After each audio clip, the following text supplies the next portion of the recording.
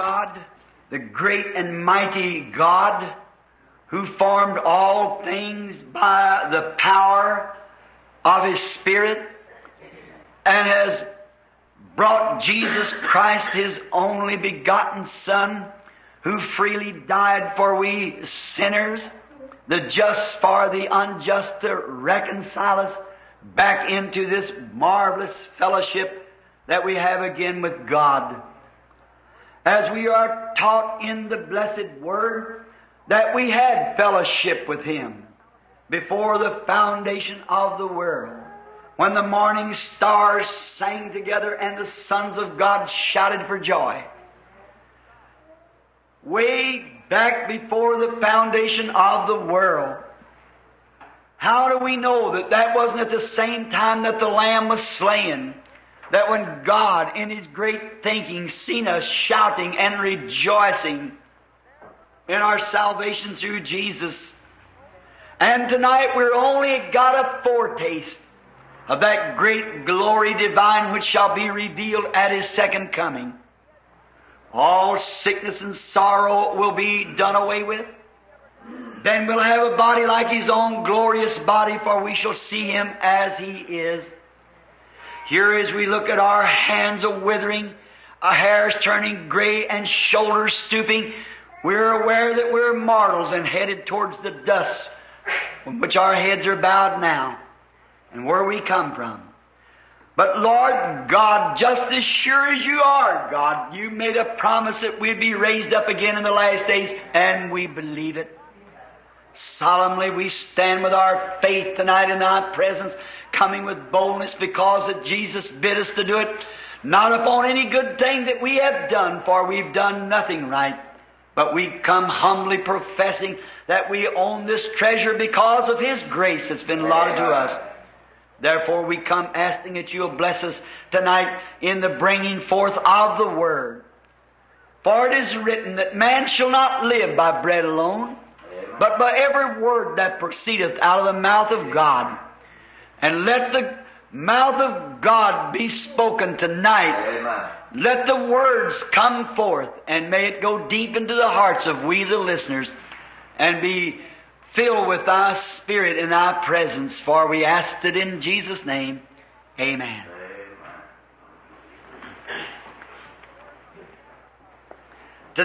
Today and yesterday, last night rather, and today we have been speaking on the subject, first to head up, why we are not a denomination. And we have made it rather strong why we're not a denomination. Why we do not believe in denominations. Because we find it in the Bible that denominations was never ordained of God. It was ordained of the devil, and proved it by the Bible. And how that through denominations brings forth error. Now we're saying this to correct and to bring this tabernacle into a fellowship around the blessed Word of God. That our hopes is not built in what denomination says, or what any man says. It's built upon what the Lord God has said. And that's the only way we can ever be corrected right. And this morning I had 5, I believe, different articles that's come out through denomination that's absolutely not spoke of in the Bible, that the Protestant churches are bowing down to, and teaching for doctrine the same thing that the old mother prostitute Catholic Church preaches, and come out into the Protestant church, and we bow to the same thing which is contrary to anywhere in God's Word. The first denominational church, we looked it up this afternoon in the Nicene Fathers' history of the Nicene Church. At the death of the apostles, there what come the Nicene Fathers. And they went on for several years. 325 years finally came to Nicaea, France, where they had the great Nicene Council. And in there they formed these dogmas that the Catholic Church has now, and also that's handed down to the Protestants. And as I said in the teaching this morning, each one of those churches on up to that to that Thessalonica church age, the 1500 years of dark ages, there was not one time but what he said, you still have my name. And on this other side, they wasn't in Christ anymore. They come out in a denominational name. Catholic, Luther, Wesley, Baptist, Presbyterian, Pentecostal, on down. But just before the closing of the age, he said, I set before you an open door. See? And that's the age that we believe we're in right now. The open door age between the last going out of the Laodicean church. And it's exactly 325 years to the Laodicean Council. And in there they adopted these forms such as sprinkling, pouring, and false baptisms, false Holy Spirit, all these other things. They adopted it. And then when Luther, being a priest and come out of the Catholic Church, brought these things with it. And out of there comes Zwingli, out of Zwingli come Calvin, out of Calvin come Wesley, on down. And they just keep bringing those dogmas down. And how can God lead His church when they're following roads that He never even brought out for them to be led on? And remember in Revelation 17 we found the woman. Now these words are plain, they're written in the Bible, so I guess I can say them. It said this woman was a whore. That means that she was an ill-famed woman. That she's supposed to be married to a husband and committed fornications with the world. And she was a mother of harlots, therefore she had daughters. And we have geographically drawn that. Being there myself, seeing it in the Scripture, seeing their doctrines and everything, I believe the Lord has perfectly laid it on the line that there can't be nothing else but the Catholic Church. It's the only way it can be. And what did she give birth to? The Protestant churches. Exactly she did. And she had in her hand a cup of the wine of her fornications. And she was given it to the kings of the earth. And she was a ruler over all the earth, spiritually speaking. And that's exactly right. There's not another... Look, we could go back to Daniel and get the image. Look at the image. The head of gold, the Babylonian kingdom. Brass, or silver, Medo-Persia. Brass, Alexander the Great, and so forth, the Grecian kingdom. Then the Roman empires, Eastern and Western Rome, the 2 feet. And notice, in these 10 kingdoms, which exactly comes to those 10 horns that we were speaking of this morning, in each one of those 10 kingdoms that was to rise, there was iron and clay mixed together. And that iron come from the lakes, which was Rome, and there's a streak of Romanism mixed in every nation there is under heaven through the Catholic Church. It's exactly right. And they would not mix anywhere. And they'd intermarry among one another. The Bible said they wouldn't. Look at them today. Your boy go with a Catholic girl. When they go to get married, they have to promise to raise the children Catholic. See? Vice versa. See, it's to break the power of the other. But what is it? The Bible claims the whole thing's a prostitute. Now what are you going to do? That's right. And how the sins of the people will be visited. We went back in Deuteronomy and showed that an illegitimate child, bastard child, could not even enter the congregation of the Lord for 14 generations. That was under the law. And Christ come to magnify the law. How much more is it now? And what's happening to these? What's the matter with these little flappers on the street today? These little cigarette-sucking women and short-wearing, bob-haired flappers and so forth?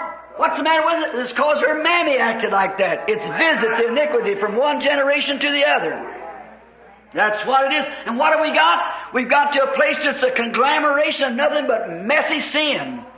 That's the reason God's raised up Russia yonder with an atomic bomb to wipe her off like the antediluvian flood was when He raised the clouds.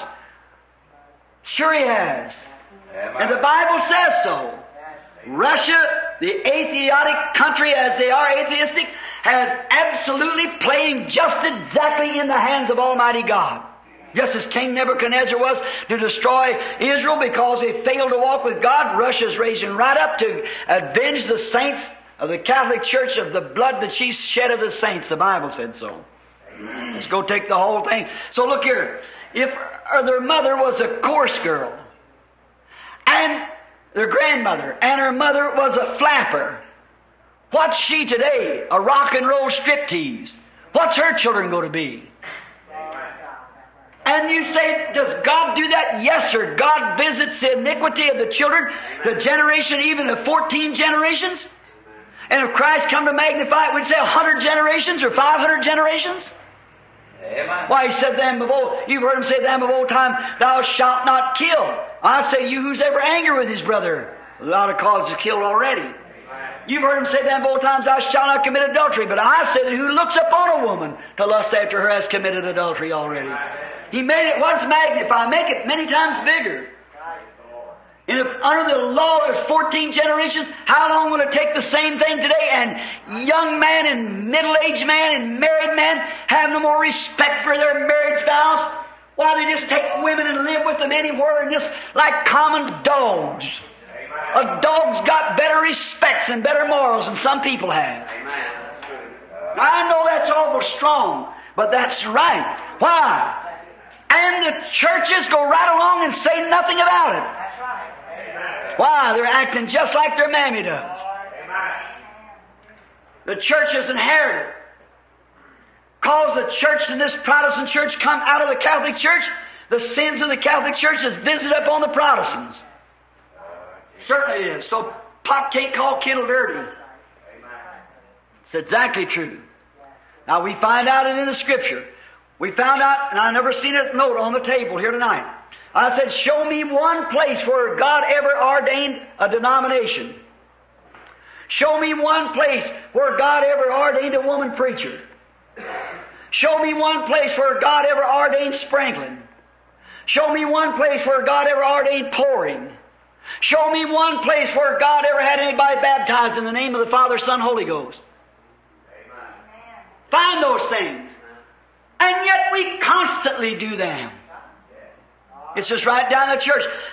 Now, I said the reason we couldn't be Baptists, because we believe in being baptized in the name of the Lord Jesus Christ. There's no one ever in the Bible baptized any other way.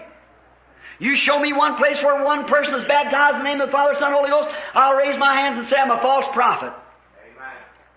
And if the Bible says you must be baptized in the name of Jesus Christ, that means you must do it that way. Amen. Paul commanded them to be baptized over.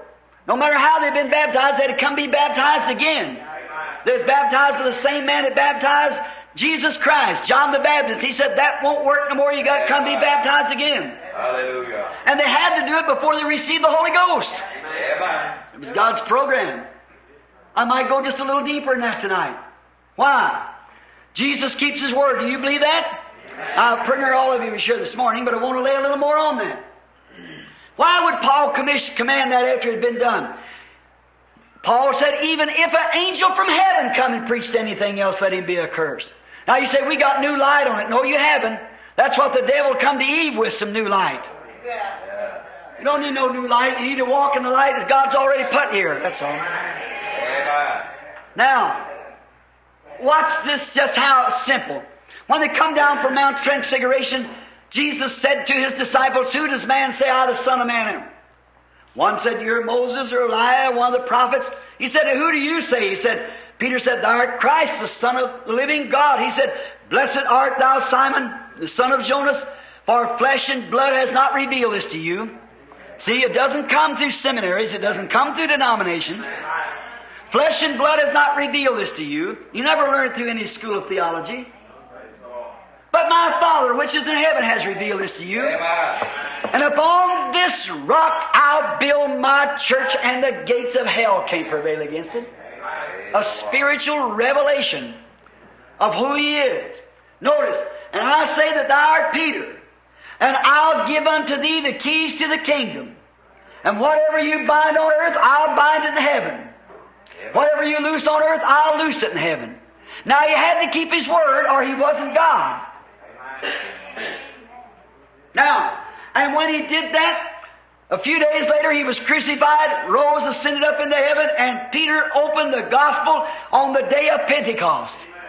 Did he do it? Certainly he did. Now watch, when they was all mocking at Him because they were filled with the Spirit.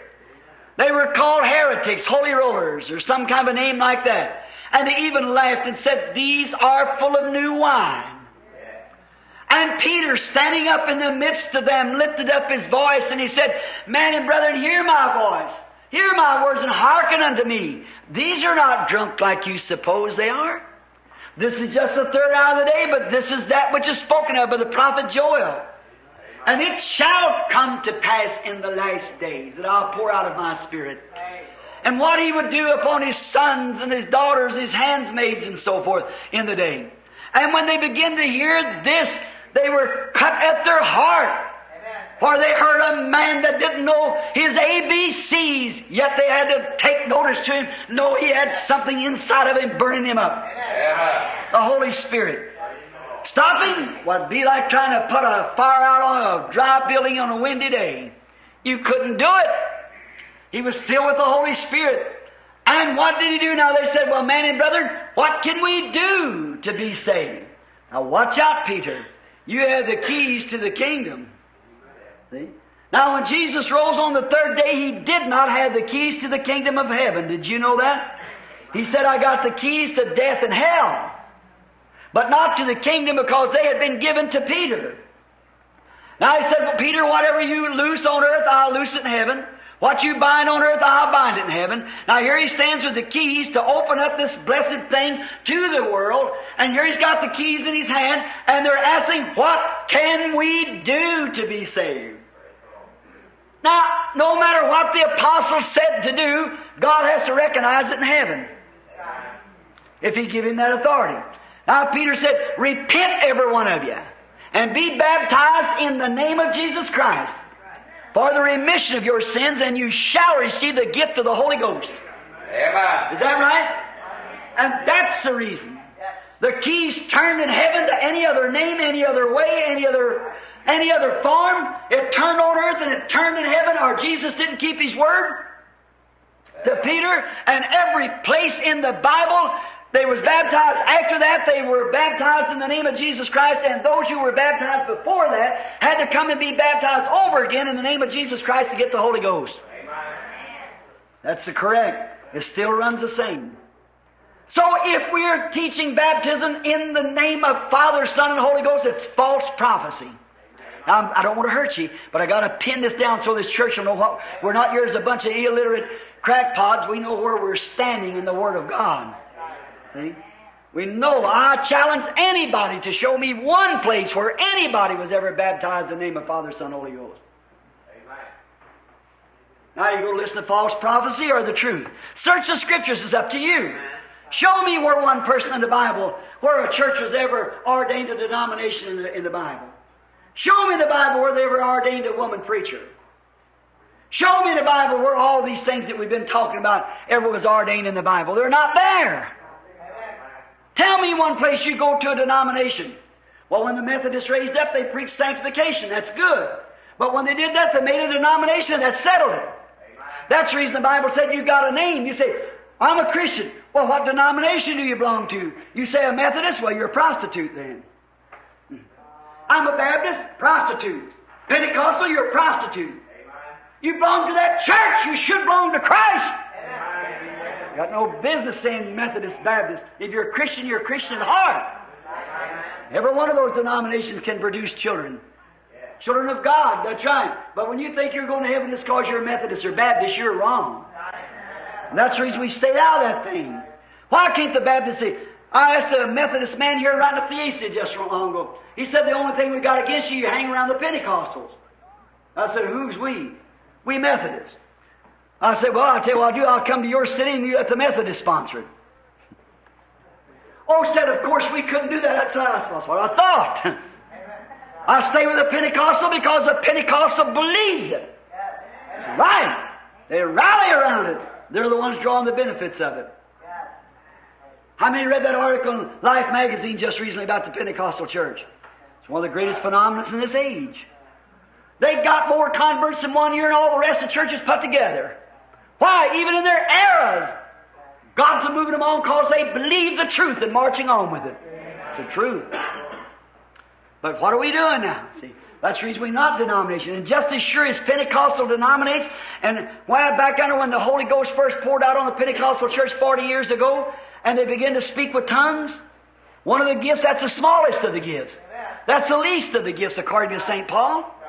They're speaking with tongues. And as soon as it fell, oh, they say, we got it now. And they made a denomination. The General Council, which is now the Assemblies of God. Oh, nobody's got it unless you speak with tongues. And God just moved right on away from them and let them sit there. Certainly. Yes, sir. Along come the oneness and found out the baptism in Jesus' name. They said, oh, we got it. They organized. What did they do? God just moved right out and left them sit there. It's for whosoever will let him come. See, the oneness can't go to the assemblies can't go to the oneness. I've talked to some of the best men they got, Mr. Goss and Dr. Pope and many, the men who are great men. I sat down with them, I said, how can you teach that initial evidence as a scholar? Well, said Brother Branham, 1, 2 or 3 of them was real honest, said, we know that's wrong. But what can we do? If we say anything about it now, well, it'll interrupt the whole program, sure. And you won't be the bishop anymore, the general overseer. That's the idea. Brother, I'd rather have me a little mission on the corner or preach under a pine tree and have the truth. Certainly. Know that you're telling the truth. Man wants the truth, and you're obligated as a Christian to bear forth the record of truth. God's going to hold you responsible for it. Then on these things, if you haven't been baptized in the name of Jesus Christ, and you haven't done these things, and you haven't received the Holy Ghost, you say, well, I spoke with tongues. That don't mean you got the Holy Ghost. I've seen witches, wizards, demons, and everything else speak in tongues. Certainly, they got the Holy Ghost, and you know that. Drink blood out of a human skull and dance and call the devil and speak in tongues. Certainly, they got the Holy Ghost. So because you spoke with tongues, that don't mean you got it. The only way you know you got it, when your spirit bears record with His Spirit and the fruits of the Spirit follow you. Love, faith, joy, peace, long-suffering, goodness, meekness, gentleness. That's when you know you got the Holy Ghost. It bears record of itself. Now, when you're trying to rest upon because you belong to the Assemblies or to the Baptists or to the Presbyterian, you see what you're doing? You're taking on the name of a prostitute. That's exactly right. Get out of that thing. Come away from it. I don't mean out of your church or anything. You do what you want to about that. But come away from laying on, oh, I'm Presbyterian. We don't believe in the days of miracles. Why don't you believe it? The Bible teaches it. Oh, I belong to the Church of Christ. They say the days of miracles is past. They're false prophets.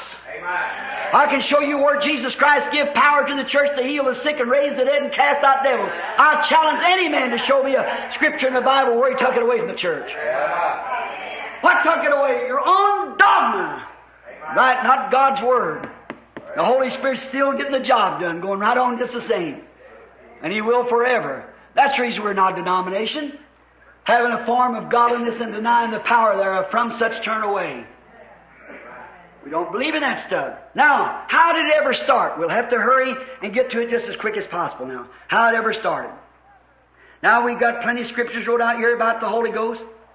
And another thing, we made a challenge last night on the perseverance of the saints. Not in the way the Baptists believe it. No, sir. I sure differ with the Baptists in their idea of their theory of Calvinism.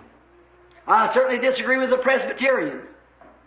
I disagree with the Methodists upon their way of Armenian doctrine. Yes, sir, but they both got a truth, but you got to bring it back here where it is the truth. When you run out there, you run wild with it.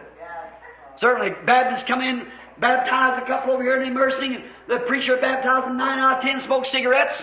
Go back out and stand out there and play cards, bunco all night, run around crooked business deals, and all women wearing shorts out here running around the streets and bobbing their hair and smoking and talking and little stitch and sew parties and telling dirty jokes. You call that Christianity? And you think you got eternal security? You're going to hell like that. You wouldn't enjoy yourself in heaven in any manner. Certainly not. That's not eternal security. But when a man is born again of the Holy Ghost, and you Pentecostal, because you jumped up and down, spoke in tongues, and run up down the aisle, that don't mean you got eternal security. But you never get that in your head. No, sir. It certainly doesn't. Because you know that your own life bears you out record that you're not right with God. That's right. You're not right.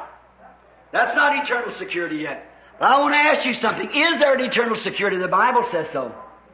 The Bible said that our names were put on the Lamb's Book of Life before the world ever began. Amen.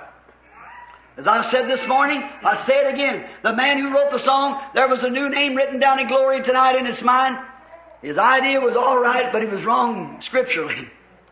Your name wasn't put on the night you got saved. Your name, according to the Bible, according to Revelations 13, 17, and so forth, was put on there before the world ever began. And Jesus Christ was slain before the foundation of the world. How could God, who is infinite, how could an infinite God, knowing the end from the beginning, how could He ever permit sin to come on earth if it wasn't for a reason? Just to back up now some things that we have said.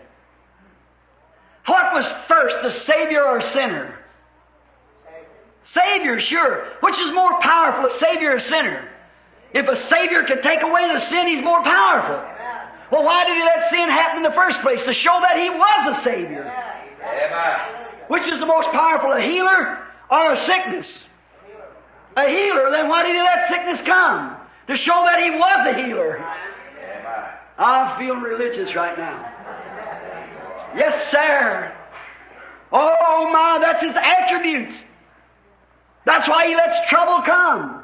That's why He lets sorrow come. To show that He's joy. Sure it is. That's why we got a night, to prove there is a day. That's why we got temper, to show there is peace. Sure, it's pro and con. Oh, He's wonderful. Now, how did it start? We'll get straight to it just as quick as we can, so it won't keep you all night. Now, there's got to be a beginning of all things. And I want to ask you something. Now, you just tuck this over in your vest pocket. You don't have to put this over with the regular dish. But listen to this.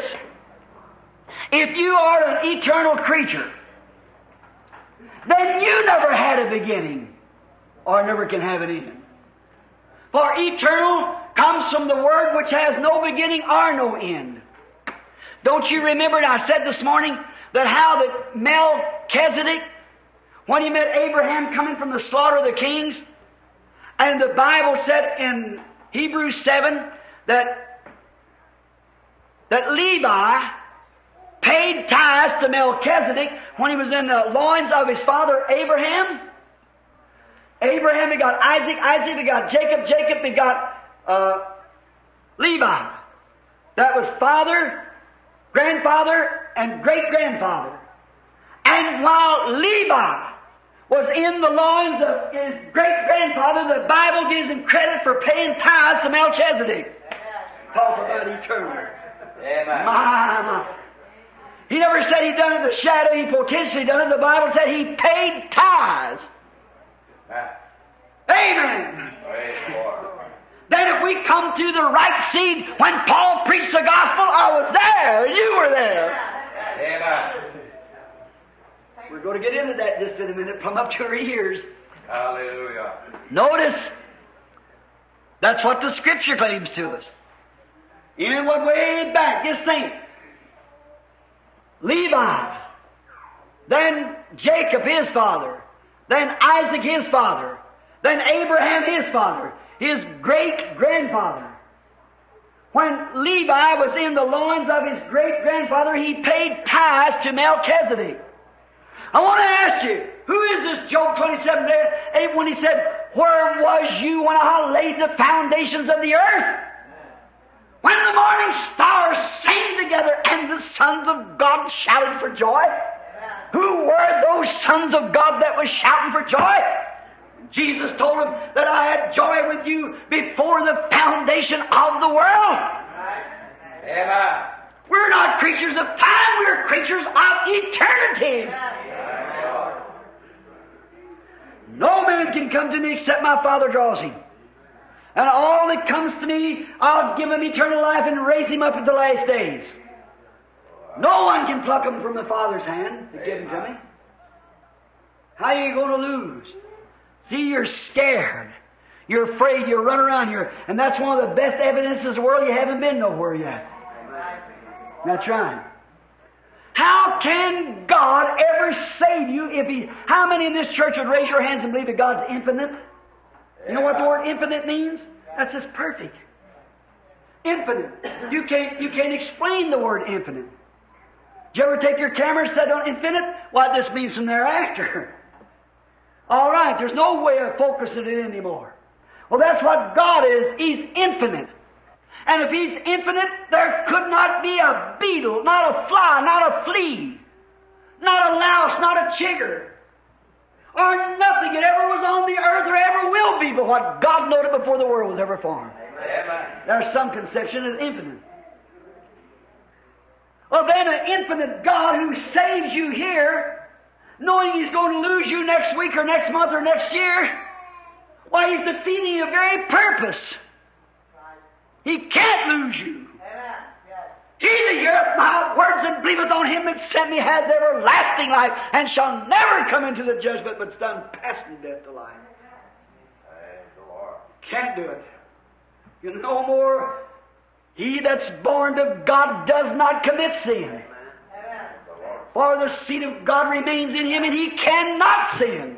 How can he sin when there's a sin offering for him? How can I be sick when I'm in perfect health? How can I be blind when I can see? Oh my! How can I be in the building and out of the building at the same time? How can I be drunk and sober at the same time? You can't do it! And when you're saved, you're under the atonement.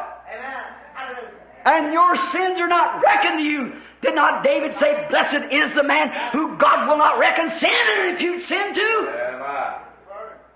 God don't hold the sin against His creature. That's strong. That isn't skim milk, but that's the Bible. God will not reckon sin to the righteous.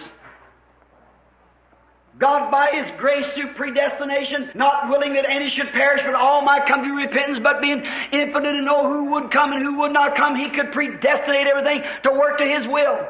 If He didn't do it, why did He permit sin in the first place? Amen. When He was a Savior. If there had never been a sinner, He would have never been a Savior. The attribute what is in Him could not be pulled out. How did He ever become a healer? How did He ever become a healer? Because He permitted sickness to come that He might show Himself a healer. He was a healer. How would He ever be known? How could His attribute ever work? How could He ever be a healer if there never been no sickness? He had to permit sickness. No wonder Paul said in Romans 8, "Foolish man, who can tell the potter what to do about it? Who, when the clay raised up, and say, why make you me thus? Did not He raise Pharaoh up for the same purpose? That he might show His glory down in Egypt? He hardens who He will and justify who He will. It's not him that willeth or him that runneth, but God that showeth mercy." So you have nothing to do with it. You have one thing to do. If it's grace, if it's a free gift, there's not a thing you can do about it. God has given it to you. And that's the will of God. That's the thing that God has predestinated to you. The Bible said that we were predestinated to the sons of the adoption of the sons of God before the foundation of the world. Then when God slayed the Lamb in His own thinking before the foundation of the world to prove out His attributes, what He was, when the Lamb was slain, we were slain with it. When the blood of the Lamb was caught in His own mind back there before the foundation of the world, mine and your names were written on the book down. All in His great thinking.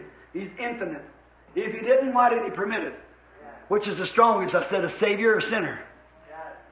Which has got the most strength? Then the stronger had to permit the lesser. And He only does it for His glory. When He made Lucifer, He knew he'd be the devil. And He had to let it be there to show that He was the Savior, the Christ. He had to let it happen that way. Now, don't the Bible say that all things work together for good to them that love God? Amen. So what are you scared about? Amen. Let us be up and do Him with a heart for any strife. Be not like dumb driven cattle. Had to be begged and persuaded. Be a hero. I like that. Stand up. A little poem that used to help me so much when I was a kid goes something like this. There was a noble Roman in the Romans in for days who heard a coward croaker before the castle safe. Oh, it's safe in such a fir tree, there's no one can shake it. Oh no, said the hero, I'll find a way and make it. There you are.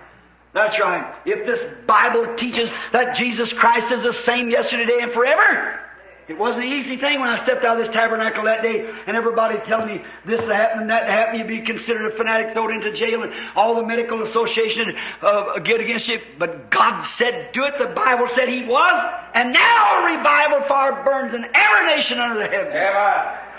Why? Stand up to it. How do you tackle your work each day? Are you scared of the job that you find? Can you stand right up to the work ahead of you got a tired and empty mind? I hate that stuff. Or do you stand right up to the work ahead, or is fear ever running through it? If so, tackle the next you find by thinking you're going to do it. Stay with it. Certainly, purpose in your heart like Daniel. Stay with God. Where did this all happen? How did it take place? What makes people dust? Why are we just about ready to be destroyed? Brother Branham, explain to me.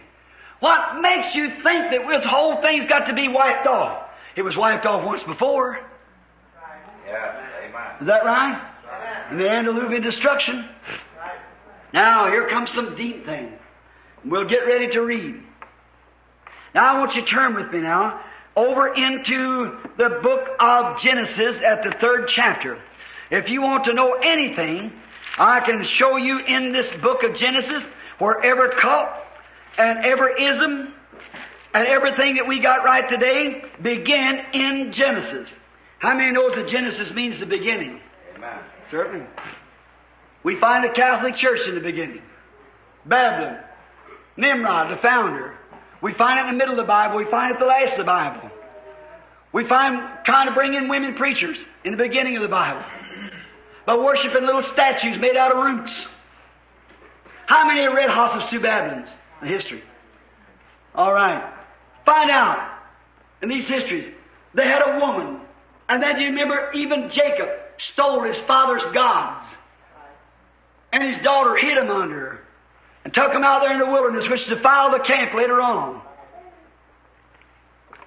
All right. Let's read here now in Genesis. Now the serpent was more subtle than any beast of the field, which the Lord God had made. And he said unto the woman, Yea, as God said, ye shall not eat of every tree of the garden.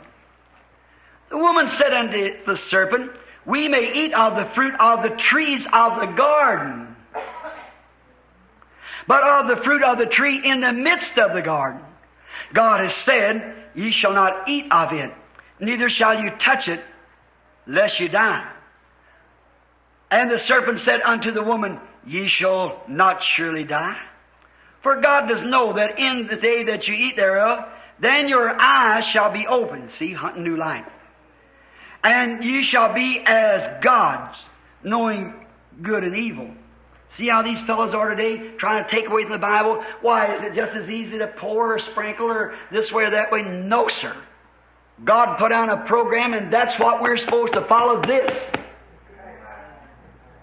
And when the woman saw that the tree was good for food, and that it was pleasant to the eye, and a tree to be desired to make one wise, she took of the fruits thereof, and did eat, and gave also to her husband with her, and he did eat. And their eyes of them both were open, and they knew they were naked.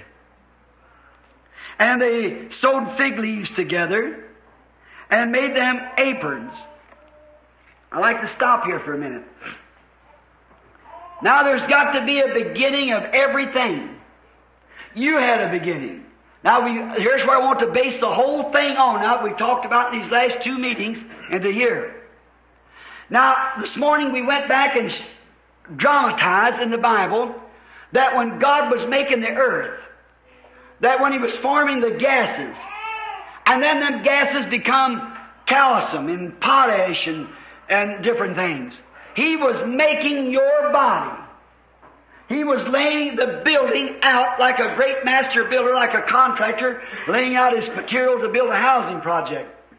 He was making your body. And He had it laying there. He knew just exactly in His mind what was going to be done. This hand, God made that hand while He was making the world. But my spirit He made before there was a world. Now, but this hand and this body He made when He made the world, because this body came out of the earth and going back to the earth. God made that. He laid it all out in His great blueprint, His program. Now, when He went to making the earth, He made the man, and the man didn't look just right. Now, we had that this morning, went through the drama, how that the Father came down and looked at His Son, made in His image and so forth. Then He made him a wife, a helpmate. Now, remember that all of the creatures of the earth, Adam had named them. He had made the cattle and the beast and everything.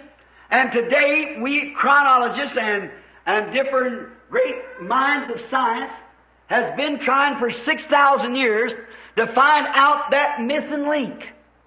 Why man is animal life. We know that. That we're made, and a woman is just a part of a man, a byproduct. A woman was not in the original creation. God had done quit creating for years and years and years, until He made the woman out of a rib out of His side. Adam had done named all the creation, everything else. But He wasn't nothing for Himself. So He made him a helpmate, took a rib from his side, closed up the gash, and made a helpmate to him. And man in his spirit was both man and woman. And a woman is just a part of a man. And when a man takes to himself a wife, and if she's correctly his wife, a God-given wife, she'll be just to him as part of him. That's the reason you have so many scruples in the marriage, is because you go out and see some girl with pretty brown eyes or blue eyes or something like that and some pretty figure and you fall for her. First time she has her first baby, them teeth comes out and she gets wrinkled and old and then you want to kick her out. And some of you women find some little boy with his hair slicked down and his mammy's lard can half dumped on it and curly and it'll all fall out. I know that by experience. But what happens? What is it? You fall for that, you ought to pray first. Because a woman is part of you. And if you have embraced a woman to your bosom and taken her for your wife, and she makes an imprint on you, we'll say it like this so you'll understand. And any other woman against that bosom won't fit that print. God will hold you responsible for it. You just remember that. You that take somebody else's wife out, and I heard today of a little girl here in town, a poor little thing, I know her. And some gambler buying her a big fine clothes and things and trying to play up to her like that. A rat would do a thing like that, can't even be considered a human. You know a dog ain't that low down, and yet you call a mother dog a slut? She's got more morals than half the women of Jeffersonville's got. And you call an old mother hog a sow, and she's a lot more moral than the women of this United States, many of them. It's exactly right. Now, I know that's flat, and I told you I was going to grind it home, and I want you to know it. And that's true. The old women nowadays don't even know what moral is. Said, don't hurt my conscience. Well, you haven't got any. Notice. Yes, sir, when you know what's right and wrong. Now, notice, this man, when he was created, God separated his spirit. And He took a piece off the man, his side, and made a woman out of it. And then He took the feminine, dainty spirit of the man and made a woman out of it. And He made the man masculine, burly. And when you see a man that's little, manicuring or whatever you call his fingernails, and 4 on one side and 5 on the other, and slicking his hair down to hold his mouth open in front, and such stuff as that. One of these pretty boys. You just remember, sis, there's something wrong with that bird. There's something wrong. Better keep your eye on him. And when you see a woman with a cigarette in the side of her mouth with a pair of overalls on, so I'll tell you, sorry, what it is. Brother, you watch that old gal. There's something wrong with her. A woman's supposed to be a woman. And she's supposed to dress like a woman. When God made a man, He made him one thing, and He made a woman something else. And when God dresses a man, He dresses him one way and a woman something else. And the Bible said it's abomination for a woman to put on a garment that pertains to a man. And you women putting on these little old pants and things and wearing them out your little, what did you call them, knickerbocker? Or what is that stuff? No, it's not shorts. It's got the long legs in it. Pedal pushers. And overhauls. Dungarees. Go and said, this is for the ladies. I said, no, you're mistaken. Ladies don't wear them things. Women might, but ladies don't. That's right. The Bible said it's an abomination for a woman to put on a garment, and for a man to put on a garment that pertains to a woman. And man is becoming more sissified every day, and women is becoming more masculine. What's the matter? We're going to find out in a few minutes by the Bible.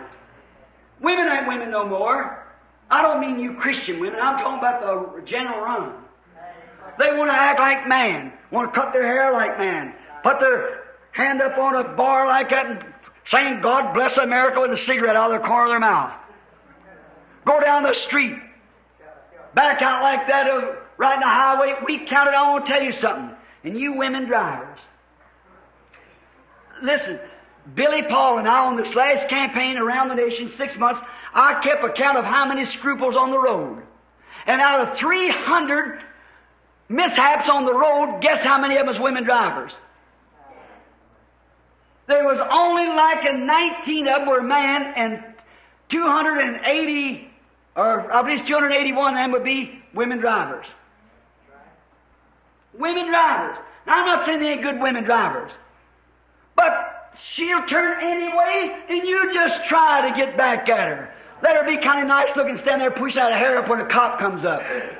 Why do you say, sure, you're in the wrong? We ain't got no law. They proved that the other day in a tax suit just coming through. We ain't got no laws. If they are, no wonder that great lords of England said that democracy was all sails, no anchor. That's right. Stand on a soapbox electioneering, because democracy's rotten. And so is dictators and all the rest of it. The whole thing is rotten. Ain't but one thing for God to do is destroy the whole thing as He said He would do and start anew. Now watch how close you are at the coming. Now, when this woman, He made him a helpmate, and she was to be His helpmate. And then, now here I've never had a preacher to agree with this yet, and they try to make it some other way, but yet it don't make sense to me. They try to say that Adam and Eve eat some apples. Brother, if I don't say this for a joke now, but I want to say it for, if eating apples make women realize they're naked, we better pass the apples again. You know that's right. You know, eating an apple, that wasn't what they did. Made them realize they were naked. Certainly it wasn't. It had to come to sexually. It had to be because they realized they were naked when they'd taken this forbidden fruit. Ain't a woman a fruit tree? Aren't you the fruit of your mother? That was the fruit that was forbidden to be taken. Now here's the great thing. Now the closest that science has ever got to knowing what the human being was, they dig up old bones, they take fossils, and they take heads, and they take skulls, and arms, and bones, and try to make it look like a human being. And they know that the closest thing they've ever come to finding the human next to it is a chimpanzee. He's the closest species to a human being. But yet, it isn't nothing with the human being. The lowest form of life that there is a frog. The highest form is a human being. God started at the bottom and made right up till He brought it plumb to His image. Brought it through the birds and the beasts and on up till He got to the image of God. He made man in that image. That's the highest form. The lowest form is just a pollywog that turned into a frog and so forth. Now, this missing link that they can't find. Watch the Scripture. Now, you're going to disagree with this, many of you, but I just want you to bear it in mind and don't be prejudiced against it. Listen. I know many of you have just been listening to Dr. Dehan. Certainly as a man of his caliber, a good Baptist brother, and I certainly appreciate him. He's got more intelligence and brains and forgot more than I'd ever know. Because he's a doctor of divinity, and he's a medical doctor, and he's a doctor of science. He's a smart man. But he's saying that when the sons of God saw the daughters of man were fair, He takes Josephus' stand and say that they pressed themselves into human flesh and taken unto them wives. And there were giants in the land of Nod. And they taken themselves wives and lived with them. When the sons of God, fallen angels, taken and seen the daughters of man, and the sex desire was such a great thing, and yet them being sinful for fallen, they press themselves into human flesh. If they do that, they spoil divine healing, they spoil everything else. If the devil can create, he's equal with God. The devil cannot create. I want you to show me one place where the devil can create. He cannot create. He only perverts what has been created. He is no creator. He is only a perverter. Well, then what happened? Here's my version. Here's the missing link. Now they got a chimpanzee, but you can't breed a chimpanzee with a woman and bring forth a child. You can't breed a human being with any animal. It won't mix. You can't blood transfuse any animal. When I was in Africa, they treat those poor colored people there in such a way. Someone said to me, they're nothing but animals. I said, I beg your pardon. They're just as much human as you are. Maybe a little more. Let me tell you, when you got that kind of an attitude, you're getting back towards an animal. I said, that man, if he's as black as the ace of spades, or if he's as yellow as a pumpkin, or if he's as blue as indigo, he might save your life by giving you a blood transfusion. But don't you never put an animal's blood in you. Certainly, he's a human. Just because one skin was black and the other brown and the other yellow and the other white, that has nothing to do with it. The Bible said God of one blood made all man. And that's exactly right. The places we lived in, changing our colors, had nothing to do with it. God made of one man, all nations, one blood, all nations the same. The Chinese, the colored man can't say now, the black man can't say now, that Chinese, he's yellow, I ain't going to have nothing to do with him. He's your brother. And you white men can't say to the yellow man or the black man, either one, I have nothing to do with you. He's your brother. Exactly right. Notice, now here's what's taking place. I believe and can support it by the Bible that it is the serpent that did it. The serpent is that missing person between the chimpanzee and the man. Because listen, notice this now, that the serpent was not a reptile. He was most of all the beasts of the field. Now, I went and got dictionaries today from everywhere to look up this word, what the word of subtle meant. It means to be smart, to be crafty. And the best interpretation of the Hebrew from M-A-H-A-H, Maha, means having a true knowledge of the principles of life. Now let's watch this just a minute. He's smart, crafty, yet he's called the serpent. But remember, he was the smartest thing there was, and the more like the human being than anything else that was on the field. Closest to a human being. He was not a reptile. The curse made him a reptile. And he was, the Bible said he was the most beautiful of all. And even the curse didn't take all of his beauty away. Yet the glorious colors of a snake is beautiful.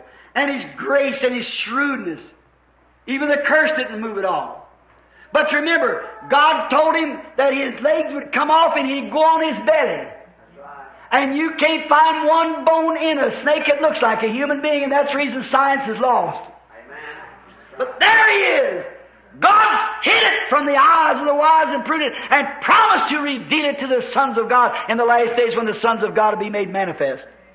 When God's sons that rejoiced before the foundation of the world, when the great revelation of the Godhead and things would be brought down in the last days, He would manifest these things to the sons of God. You know the Scripture teaches that. And here we are. That's the reason God's opening these things to us. God is bringing His sons into manifestation. He's going beyond the limitations of any human knowledge, way into the spiritual revelations and bring it down. Have we been teaching in this Bible, here's to him that has wisdom. Not what he learned in some seminary, but what he learned on his knees before God and what pleased God to give him. Sons of God made manifest.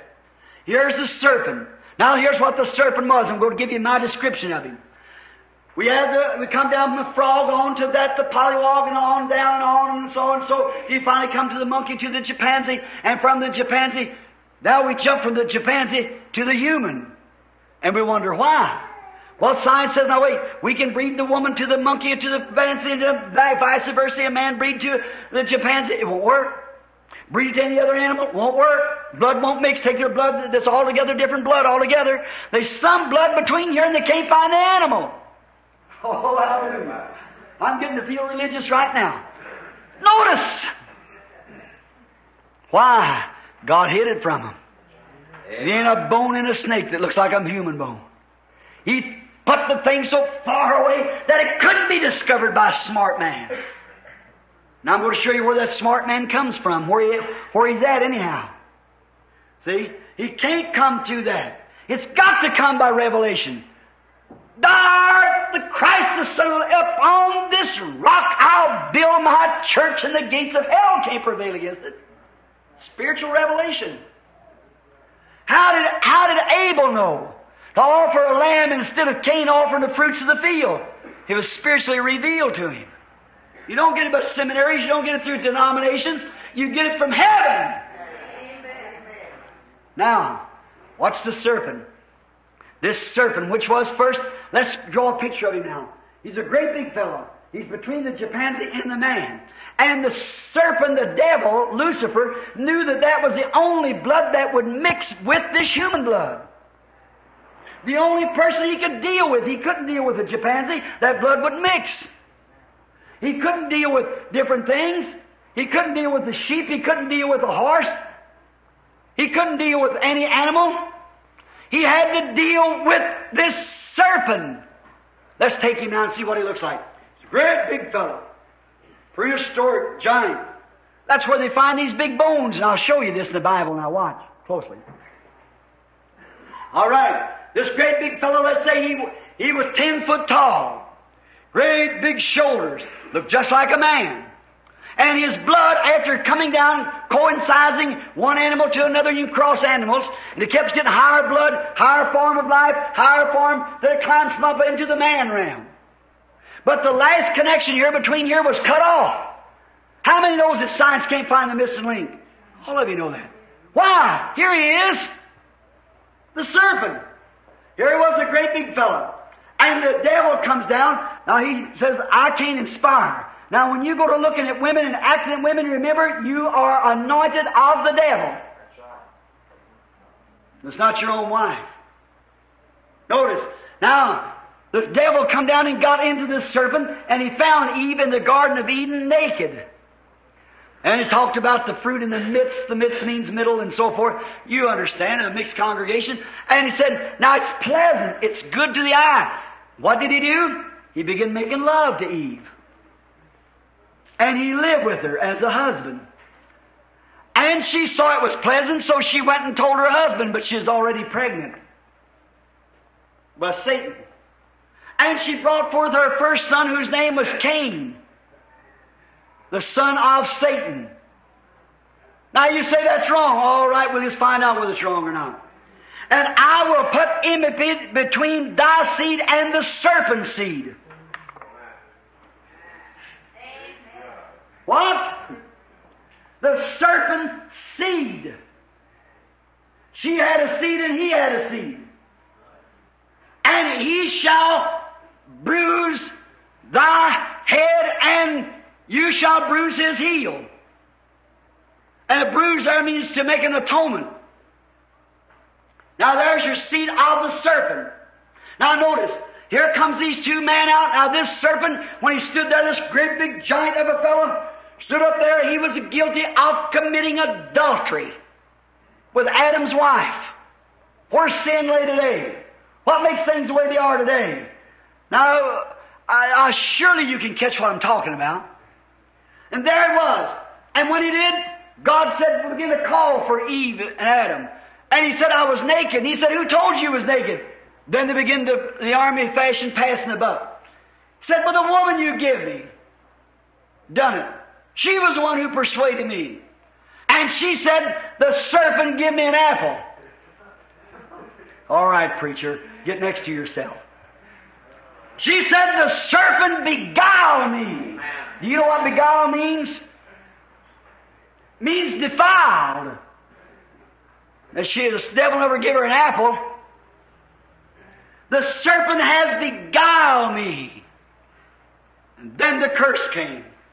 He said, because you listened to the serpent instead of your husband, you took life from the world, and you'll multiply your sorrows, and your conception shall be to your husband, and so forth. And because you listened to your wife instead of me, I took you from the dust, the high species, back to the dust you go. And serpent, because you did that, off goes your leg, upon your belly you'll go all the days of your life, and you'll be hated, and dust shall be your meat. There you are. There's that missing link. Now, here comes Cain. Let's watch the natures. Here comes Cain. What is he? He's a shrewd businessman. He tills the fields. Smart, intelligent, religious, very religious. Watch his attributes now. Just move with me just for a few minutes longer.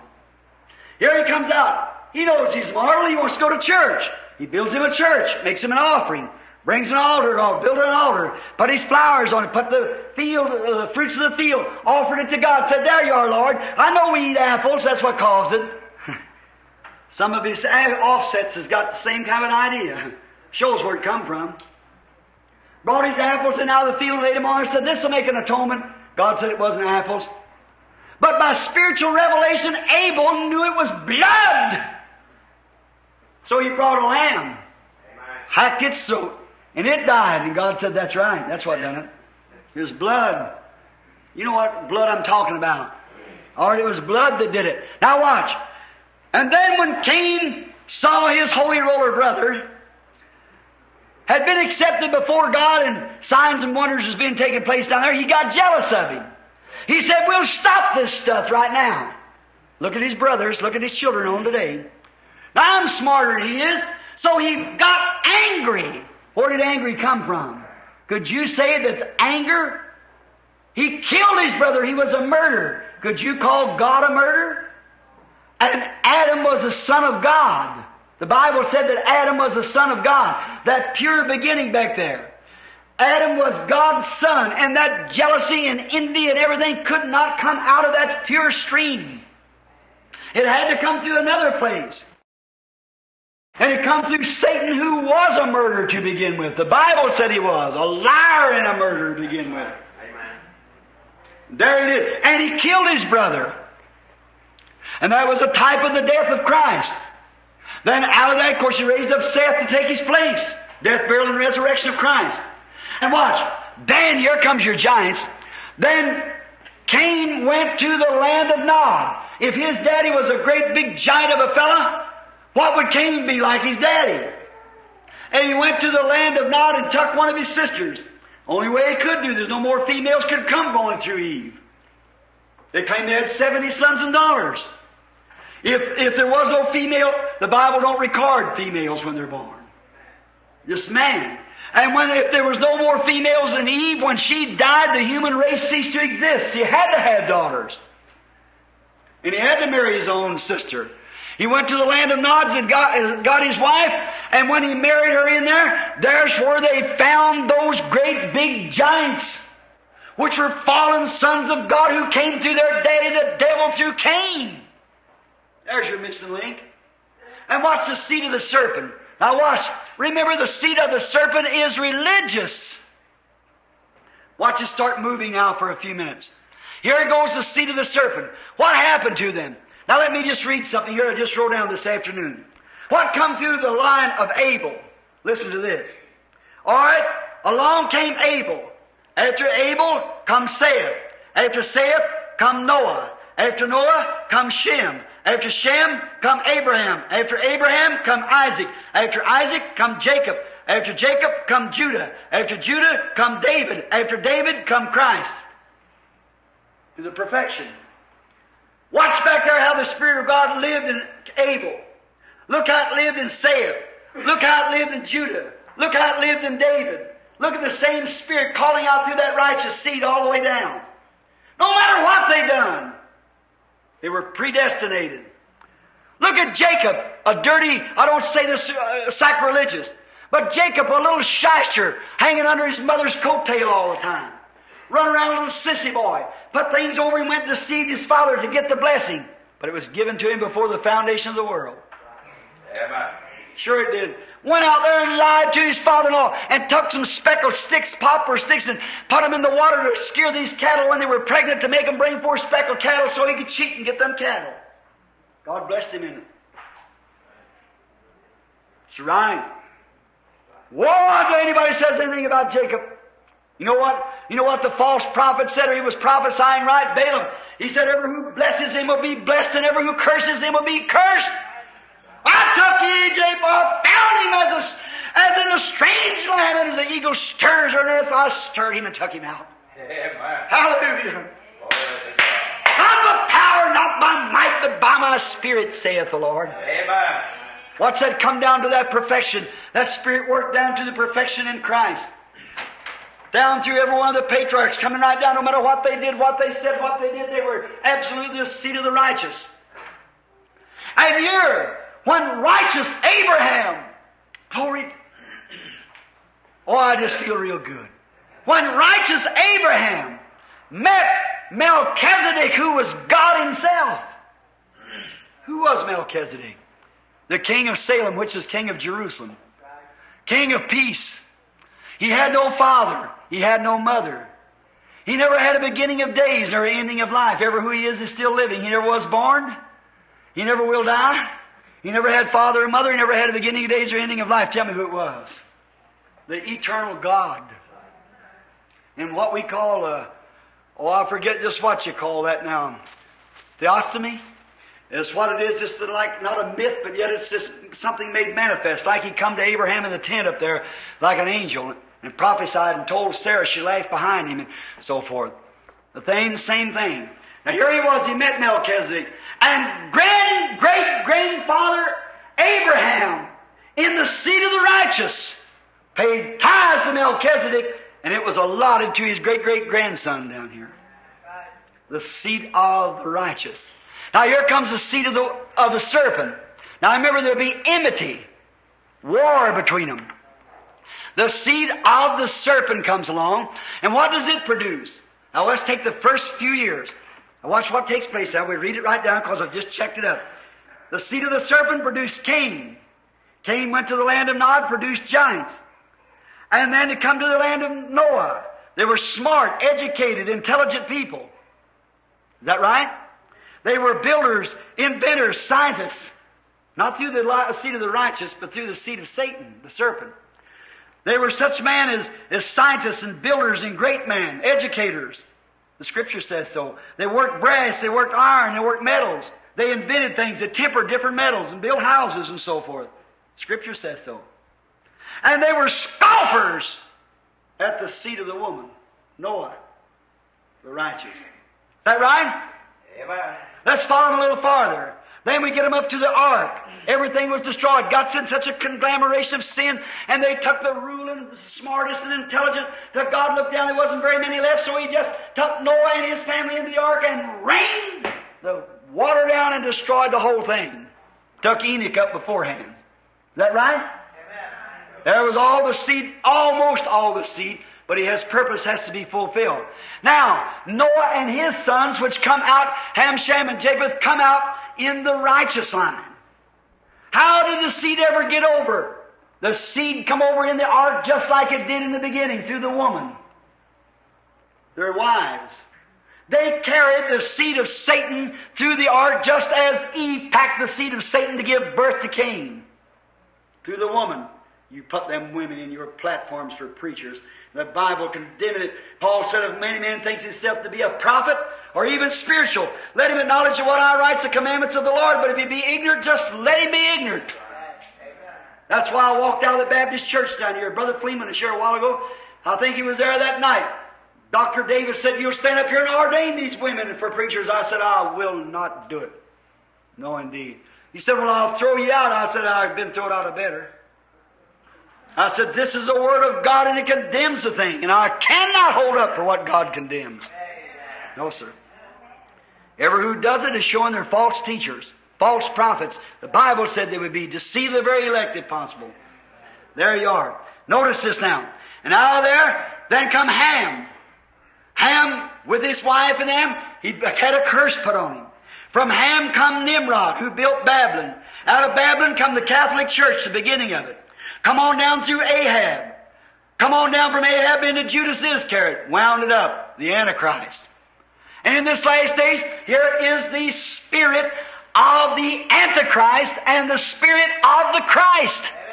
The spirit of the Antichrist saying the days of miracles is past. The spirit of Christ saying He's the same yesterday, today, and forever. The spirit of Antichrist says it don't make any difference if you're baptized in Father, Son, Holy Ghost, poured, sprinkled, whatever it is. It means the same thing. The Bible said that God's infallible and He can't change. Who are you going to serve? It's up to you. Now, you say, can they dwell together? You said that there in that ark, Brother Branham, you had in there both Ham and Seth. That's right. Exactly right. Ham was evil. Seth was religious and righteous. All right, let's follow Ham. All right, there's Ham and Seth in the same ark. One a righteous, the other unrighteous. There was a crow and a dove in the same ark. There was Judas and Jesus in the same church. There was the Antichrist and the Holy Spirit in the same church. And today the same spirits work, having a form of godliness, very religious, but having a form of godliness and denying the power thereof, from such turn away. The Holy Spirit claiming Jesus Christ the same yesterday, today, and forever. Which side will you choose? Amen. The Antichrist says that this is just a book of creed. We'll repeat the Apostles' Creed. I challenge any preacher to tell me where the Apostles' Creed is found in the Bible. I believe in God the Father Almighty, the Creator of heavens and earth, Jesus Christ the Son. I believe in the Holy Roman Catholic Church, the communion of the saints. Where do you find that in the Bible? And yet you repeat it in your big Methodist and Baptist churches. It's a doctrine of the devil. And false prophets are teaching it. I hope I don't hurt your feeling, but I'm pitted out to this tabernacle. You here at the Branham Tabernacle, abstain from such stuff. Anything that believes in communion of saints is spiritualism. There's one mediator between God and man, and that's the man Jesus Christ. Amen. I don't care how many Marys there is. See how that woman's seed back there did? See how the woman's seed carried over there? Look at today in America. America is the seed of the devil. What is it? She's a woman's nation. You've heard this is a woman's world. That's right. It's a woman's nation. They set the pattern. I went over here not long ago in Switzerland. The women saying, one little Holy Ghost woman said, you know, if I go over to America, they said the women's got freedom. I said, let me tell you what it leads to. And I began to tell her, she said, oh mercy, I don't want none of that. I said, that's where it leads to. You know what? They don't do things there like they do here. What is it? Let me show you that America is a woman. On our coin is a woman's picture. Everything in here is a woman. Tell me there ain't enough bootleg joints in the country. Would have you put 40 bootleg joints in this city and put 3 prostitutes, good-looking women, twist themselves down the street, they'll send more souls to hell lusting after them, all the bootleg joints you could put in the city. That's exactly right. Who is it then? It's woman. What is she? She's a god of America. Take some of these old movie actors and get up here and married 4 or 5 times, living with 3 or 4 different husbands at the same time. And some of these magazines exposing and taking their pictures naked out here. And you little girls set that as your example. Amen. Why? Because you're mammy before you, perhaps. Your grandmammy before you. You see where that seed of the serpent works in? Certainly it is. What's it done? If iniquity is a visit to 14 generations under the law, what will iniquity be a visit in this day? When the seed of the righteous is about worked out, and God said, it'd come a time if you didn't cut the word short, there'd be none of it left. Amen. We're at the end time. Hunt the righteous tonight. Go through the cities. Oh, you find church members just as loyal to the Baptists and Presbyterians and so forth as it can be. They have no more to do with God than a rabbit has to put on snowshoes. Know nothing about it. All they know, are you a Christian? I'm a Catholic. Are you a Christian? I'm a Baptist. Are you a Christian? I'm Presbyterian. Are you a Christian? I'm Pentecostal. That don't have nothing to do with it. You're a Christian because God, by His grace, saved you and you know about it. And something has changed your life that you live different. Amen. And you're a new person and a creature in Christ Jesus. Praise the Lord. Certainly. But you see where the seed of the serpent, what was the seed of the serpent? Adultery. You follow it? Adultery with Eve. What happened to that? What brought that forth? What is it tonight? Look back at it a few years ago when the first song come out. You older people, when they used to censor songs before they let it be sung on the radio. And the first one come out was that roll 'em girlies, roll 'em, showing your pretty knees and all like that, laugh at Pa and Ma and give 'em all a ha-ha-ha. That's the first one they let slip through. Where do you think the guy is tonight that wrote that song? He's dead. What do you think of Clara Bow, who come out the first and said the dangerous curves and the striptease had sent thousands of souls to hell? Where do you think she is tonight? She's been dead for a long time. Where is she at with that body of hers laying yonder, cankered in the dust, and the worms and maggots has eat to it? And her soul lays yonder before a just God. Where is the man that took that woman and made them old dirty-looking clothes that they put on to push them all out in one way and the other, misfit them? So what do they do it for? Why do you wear those kind of things for? Because you want man to look at you. No other way to prove it. And do you know that when you do that and some old sinner looks at you, you know what's happened? At the judgment bar you say, Brother Branham, this is true to my husband as I can be, you'll be counted guilty of committing adultery. Jesus said, whosoever looketh upon a woman to lust after her has committed adultery with her already in his heart. Well, that man has to answer for committing adultery. Who's going to be the one that caused it? The way you dressed yourself and presented yourself. Now, I don't mean to say you have to dress like something other out of an antique box, but you can look more like a lady and get out here and strip your little shorty shorts and tie a little ribbon around it like that, and your baby with his eyes like a cigarette tray with a cigarette in your mouth walking down the street. You don't do that for no good purpose. You might be innocent of the fact, but the devil's using you for a tool just like he did Eve. Why is it a woman's nation? Because it's leading right up to the domination of Catholicism. What is it today? You never hear them mention Jesus. Hail Mary. Mary, Mother of God. Saint Cecilia, all kinds of saints. Dead saints. Here not long ago I was down in Mexico last year. Here come a poor woman dragging her knees all drug off like that and hiding, crying and holding her hands and her father walking along packing two little children and them crying, mother suffering so-called. Some woman that they call a saint died. They had her statue up there on the hill. Some lover killed her. And as soon as she gets killed like that, of course, she's a saint, she's Catholic. So then she was going to do repentance, and she had to drag 2 miles over cobblestones to do repentance. Brother, if there is one thing that I have to do, Jesus Christ died in vain. Amen. Grace, I am saved, and not by myself, but by the will of God and by the goodness of God. Amen. Them reporters asked me, said, Mr. Branham, the little dead baby had been brought to life and a few things there. 30,000 Catholics, no, I beg your pardon, it's 20,000. 30,000 was African. 20,000 Catholics received Christ as personal Savior at one time when that happened. Standing in Mexico City. And those priests, they couldn't send too many sort of ride. Had too many on the side. So he said, Mr. Branham, do you believe that our saints can do the same thing that you do? Knowing their doctrine, I said, sure, if you're living. So you can't be a Catholic saint till you're dead, you know. So he said, oh, you can't be a saint till you die. I said, where do you read that at? Paul said to the saints that are at Ephesus and them that are called of God. To the saints which are at Ephesus. It's reading this letter. And the saints are at other places, the Galatia and the saints at Rome and so forth. The saints, the sanctified ones. What about that? He said, of course, now we ain't supposed to argue the Bible because we're the church. And what the church says, we don't care what the Bible says, what the church says. So what's your opinion then of the Catholic Church? I said, I wish you wouldn't ask me that. Because you asked me and I'm going to tell you the truth.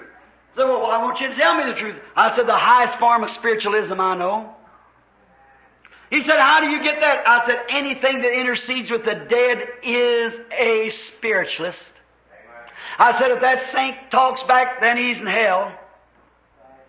Because though it's crossed the path, my Bible said that he could not come back. That's right. And I said, if he was a saint, it's the devil talking like a saint.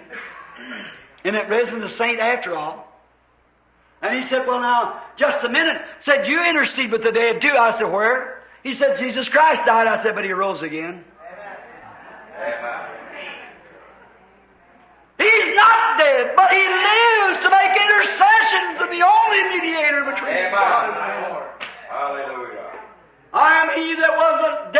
alive again and is alive forevermore. I have the keys of death and hell. Whosoever will, let him come and drink freely from the waters of life. My, that's our God. That's our God. And the seed of the righteous is about run out. Talk to people about these things. Talk to people about going back to the Bible way. Talk to the people about miracles. Talk to the people about that. Their church don't believe it. So they're bastard children to God. The Bible said if we cannot bear persecutions and trials, mockeries, and call holy rollers and so forth like that, if you can't stand it, you're a bastard children and not the children of God. The Bible said so. Call me holy roller if you want to. Call me anything you want to. As long as my heart's right with God and my experience matches God's Bible, I'm moving right on in the same direction. Yes, sir. That's what we believe. That's the church of the living God, which does not come by theology. It does not come by some man-made intellectual conception. It comes by absolutely the revealed truth that Jesus Christ is the Son of God. If I only had just an intellectual conception, because the Baptist Church or the Methodist Church taught me that this so-and-so things, when I hear this Bible, if I've been baptized in the name of Father, Son, Holy Ghost, and read this Bible, and a preacher told me that there was no one in the Bible ever baptized but in the name of Jesus Christ, and I read it and seen that was the truth, I hit the water just as fast as I could. Yes, sir. If somebody told me that Jesus Christ was a great healer, and my church told me the days of miracles is past, and I had a need of healing, I'd run this as fast as I could to that altar to get healed. I sure would. If I was a preacher and I had a woman preacher in my pulpit, and I read in that Bible and seen that a woman wasn't supposed to preach, I'd take her out of there if it took the hide off my back. And remember, sitting right back where Sister Wright sat one night, that a woman was going to throw me out the door for doing something like that. Yes, sir. I said, you're not coming to my church with your, when they used to cut their dresses way down like this and that funny looking stuff and about half their body exposed. I said, you ever come in my church, I'll sure put them out. And some little old snickle fritz down here, she died not like that, and she called on me dying. She's a Catholic girl. Walked up there and sat down like that. I looked back and I spied her sitting up here just singing. Took off my coat, walked back there, put it up around her shoulders. I said, Madam, if you're going to listen to these preachers, please wear this coat while you're in the church of God. She stomped out there and spurred them little lips up. She went out of the building. She said, if he's got religion, I wouldn't let my cow have that kind of religion. I said, don't worry, she won't have it. And we had the tent. They called for me when she was dying. She had a heart attack and she was dying. Her husband come. He could come quickly. And I was right in the meeting. Big tall boy stand at the door waiting for me. And I got in my car and run out there. As I went up, I met that old nurse out there that lives down Howard Park yet. She said, Reverend, there's no need of coming. That's been about 20 years ago. Maybe a little better. Said, she's dead. Said, she's been dead about 3 minutes. Said, she screamed as hard as she could for you. Said, I got a message for you. Said, what? Said, tell that preacher that I said that about. Please forgive me. I went down there to look at her. Beautiful woman. And she had suffered so hard she had little freckles across her nose, a pretty woman. And the freckles looked like stood out. And her eyes had pushed completely out of the sockets and was halfway turned back. Of course, her bowels and kidneys had moved and the steam coming up all over the bed like that. And her husband looked at me and said, Brother Branham, say a prayer, because she wanted to see. I said, a prayer for her now would do no good. The way the tree leans, that's the way it falls. See? Be not deceived. God is not mocked. Whatsoever a man soweth, that shall he reap. Do you see where it is? Now what's happened? Look at a woman would do that. Look at women who live back under the chorus girl. What was her daughter? A flapper. What's a flapper's daughter? A rock and roll, teenage. What's her daughter going to be? What is it? See the seed of the righteous? Look at you Baptists. Go back a little while ago. Go back to John Smith, your founder, you Baptists. When he prayed for the iniquity of the people, until he cried and prayed for the people until his eyes swole shut and his wife would have to feed him at the table of his breakfast. And you Methodists, round here with jewels in your nose and over your ears and look like side saddles for the devil and going out wearing shorts and things like that. When old John Smith, one of the elders of the Methodist Church, before he died at 85 years old, preached a short sermon, 4 hours. They had to pack him and set him in a pulpit. And here was his last words. He said, I am so shocked at the action of the Methodist Church. Said, even the daughters of the Methodist Church are wearing gold rings upon their fingers. What would he say now with shorts on singing in the choir? You did run well. What did happen? You're acting like your mammy. That's exactly it. That's the reason we don't want none of these denominations hanging around this. Tacked on here, we're Methodists, we're Baptists, we're just of Christ. Leave it that way, be free. Now, see the seed of the serpent? What would a woman like that paid out? What would that do? What they kept on coming on down? They pushed the Baptist back, pushed the Methodist back, pushed the Presbyterian back. What did they do? They all went right back like their mammy, the old prostitute. There they all are doing the same prostitution. Well, it doesn't make any difference. They've been immersed, they've been sprinkled, they've come made confession, they've took their 6 months probation, they didn't drink too much during that time. So forth, they make good members, they pay good on. Oh my. That has nothing to do with the fruits of the Spirit. The fruits of the Spirit is faith, believing Jesus Christ the same yesterday and forever. Love for the brethren. Joy, peace, long-suffering, goodness, gentleness, patience, meekness, temperance. That's the things, the fruits of the Spirit. And we take a man, well, he lives a good life in the neighborhood. So did Esau. Esau never harmed nobody. And Esau was of the devil. But Jacob out of the same womb was of God. The seed of the devil, the seed of the woman.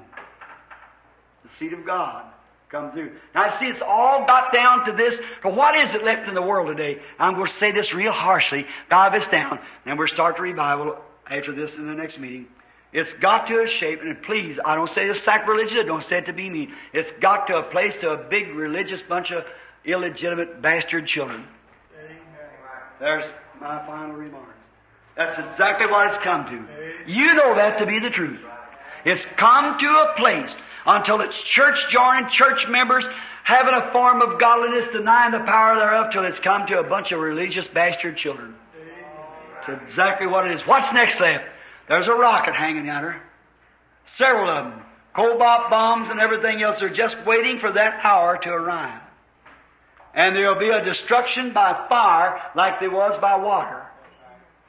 And friends, whatever you do, if you are a Christian and you've got God in your heart and you know that you've passed from death into life, you ought to be the happiest person in all the world. When the Holy Spirit in you, when the Bible says Jesus Christ is the same yesterday and forever, the denomination says, but we believe the miracles have passed. The Holy Spirit says, Amen. Jesus Christ is the same yesterday and forever. So be it.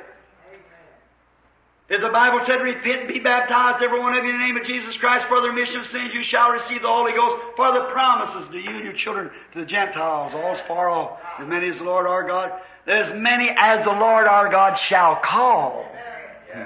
Not as many as the Methodists call, the Baptists call, but as many as the Lord our God shall call, shall receive this Holy Ghost and be baptized in the name of Jesus Christ.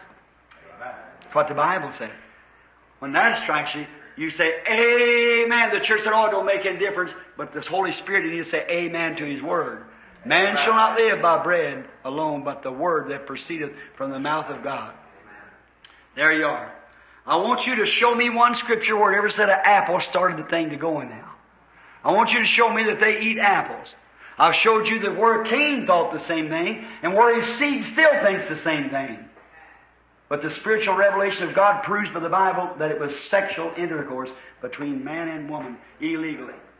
That's where your giants come from. That's where your sin come from. That's where your corruption come from. That's where it's come down. Now notice, and all this look, the serpent was twice as smart. His seed has always been twice as smart.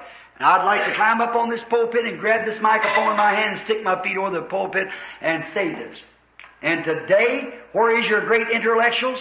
Your pastor that's gone down and got a lot of intellectual knowledge, and he stands up, he's the pastor of the biggest churches there is in the country, and so forth like that. Where does the seed of the serpent stay in it? In the smart, intelligent places like that, smart, shrewd scholars. There's where he's at.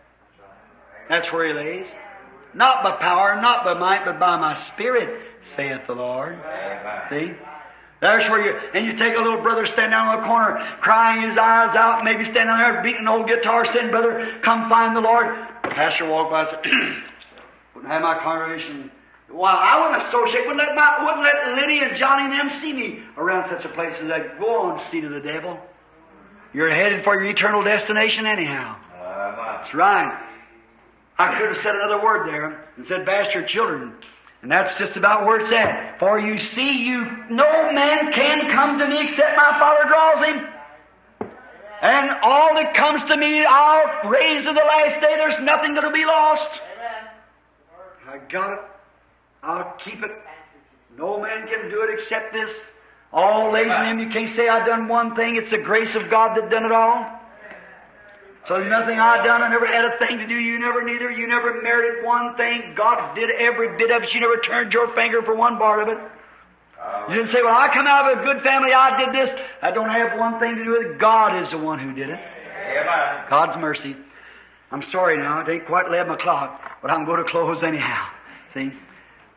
How many understands that the Bible speaks of these things to be the truth?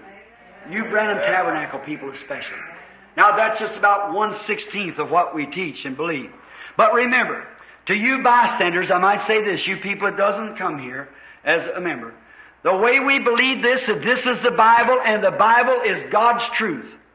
And we believe that in the Old Testament now, they had a way of knowing what was the truth and what wasn't the truth. Now we all know that they had the written law. How many knows that? The law, the commandments. It was in the ark and so forth. All right? And the law and the commandments. Said, thou shalt not commit adultery. Everyone who commits adultery is stoned.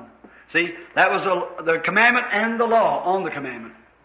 Now, the ark was sitting like this. The commandments was down in there, and the laws of the commandments is in the pockets on the side of the ark. If man come down here and committed adultery, reached down here and got what the law said, stone him. They took him right out and stoned him. That's what the law was on the commandment.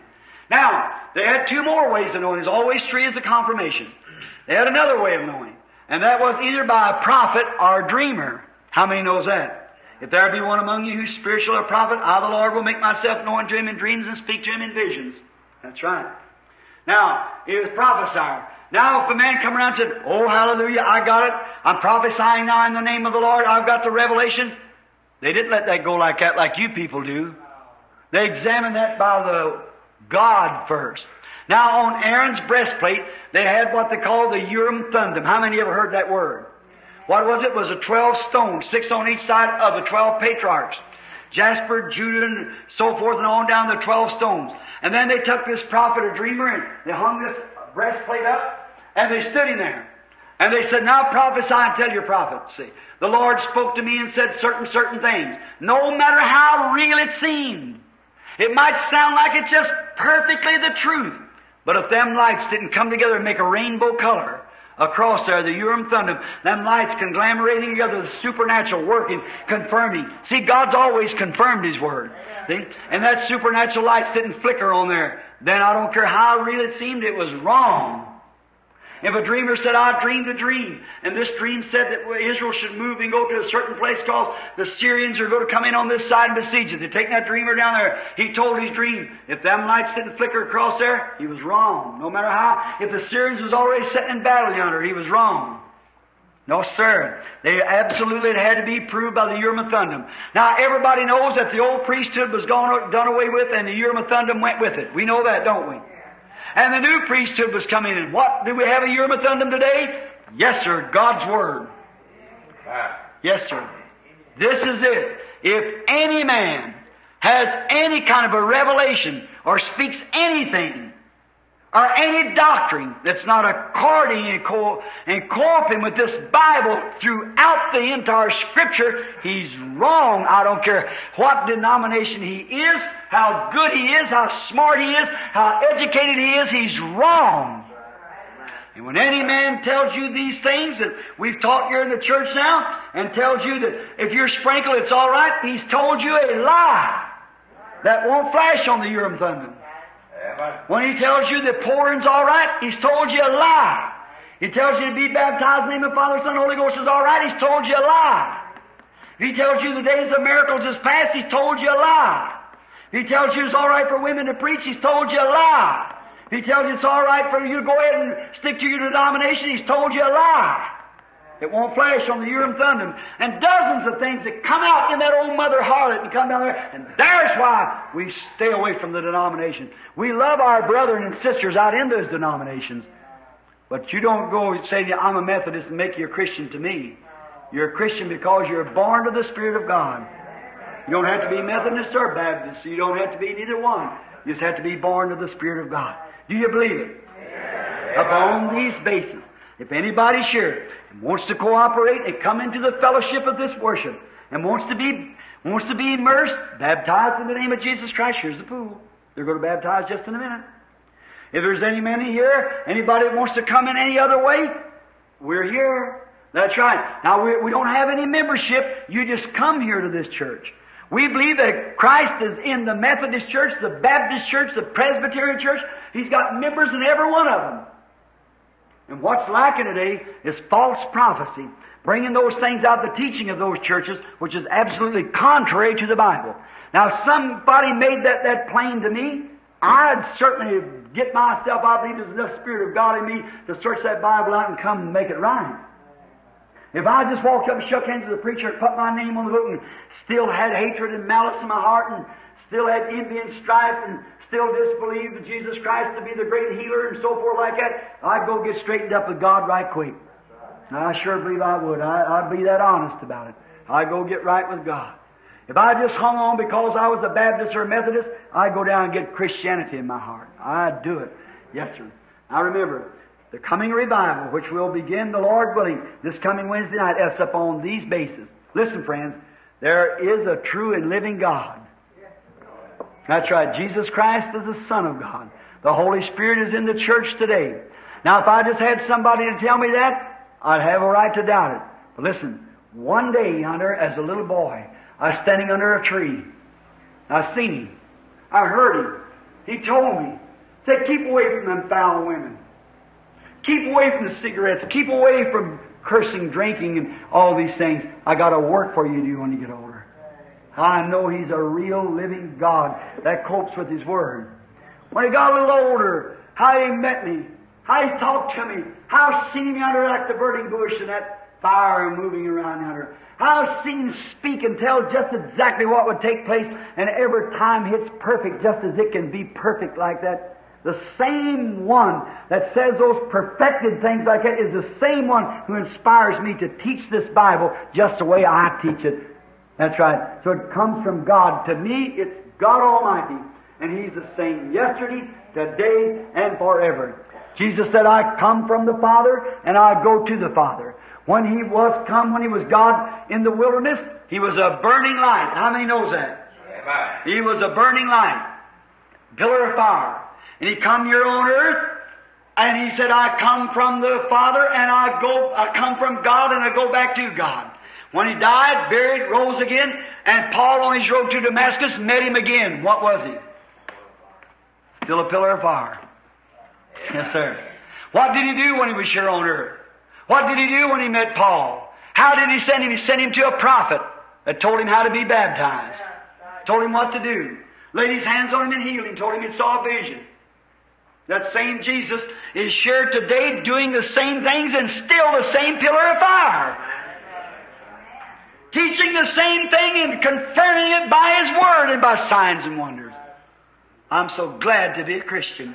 I don't know what to do. I'm glad that you are a Christian. You tabernacle here. I told you, we're going to change the name of this. It's not right for it to be Branham Tabernacle. That's just a man. See, we're going to change the name of it, make it some other name. We'll get on that after a while. I just want it to be a church of the living God.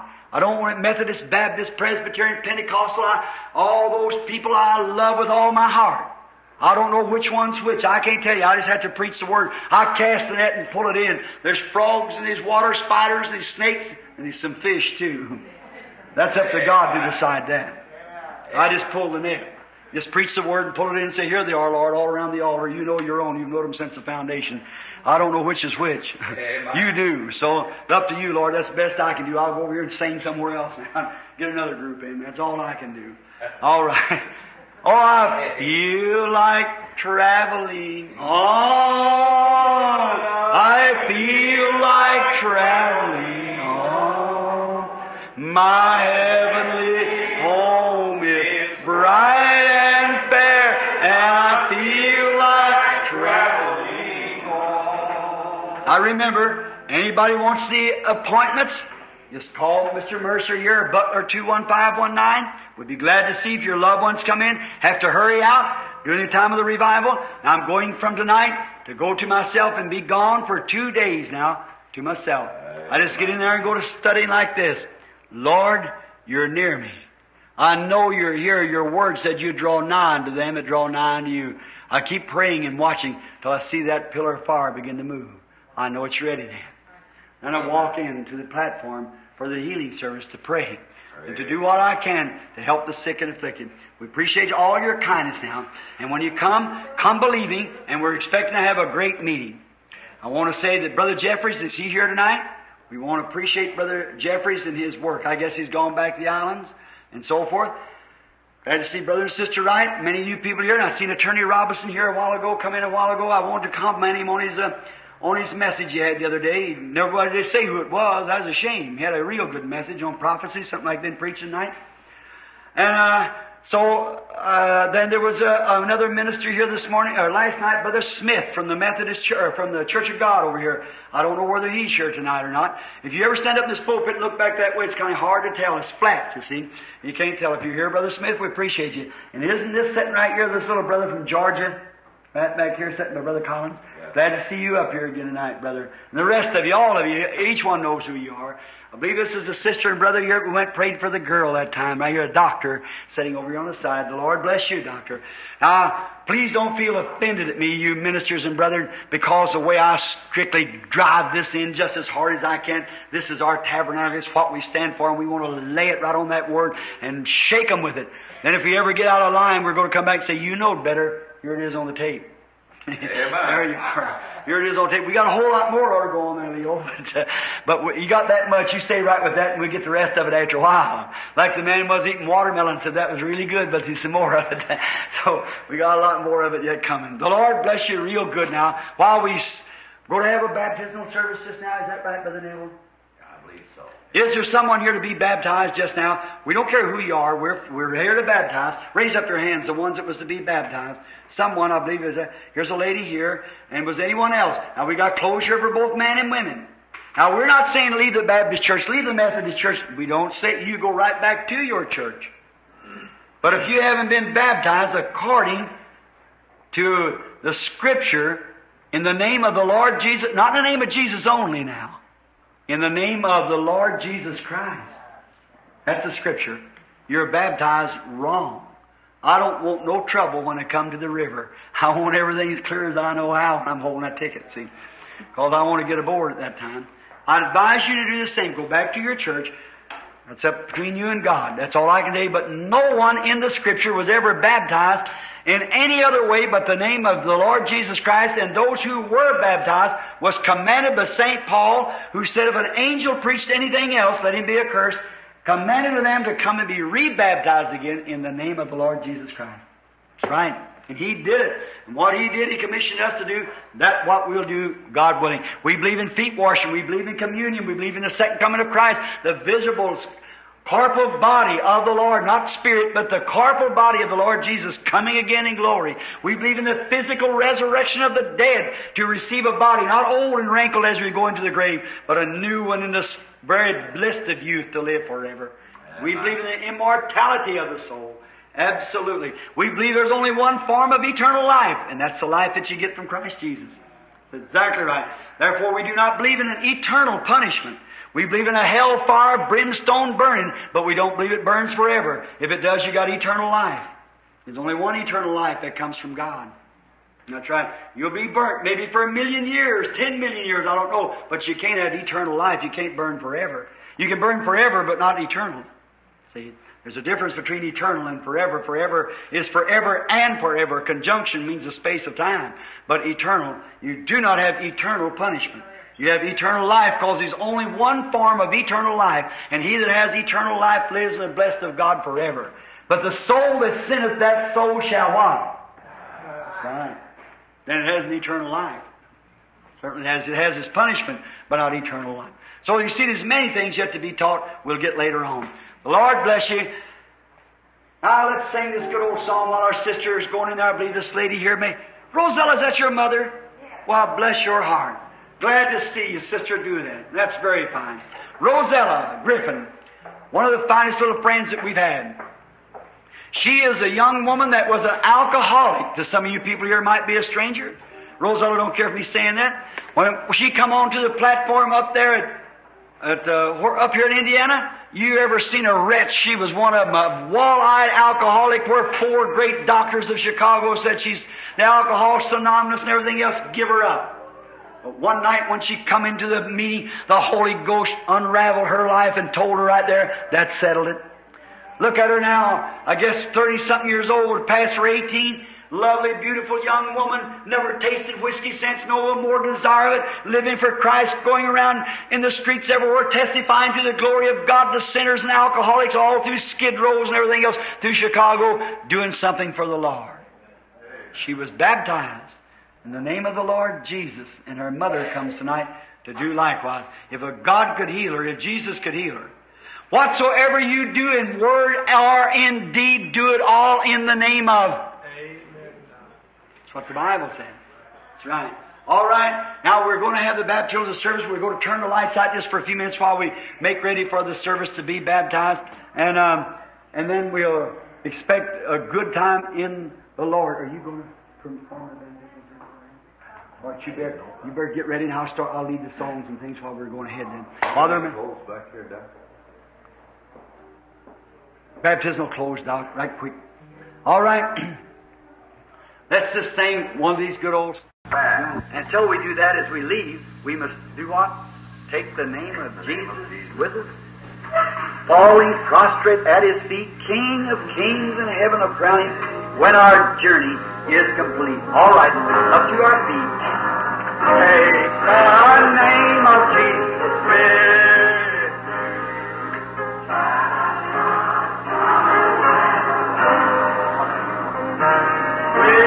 joy come, I tell you what, let's do. Turn around and shake hands with somebody there and say, how do you do, brother? I'm sure glad to be with you.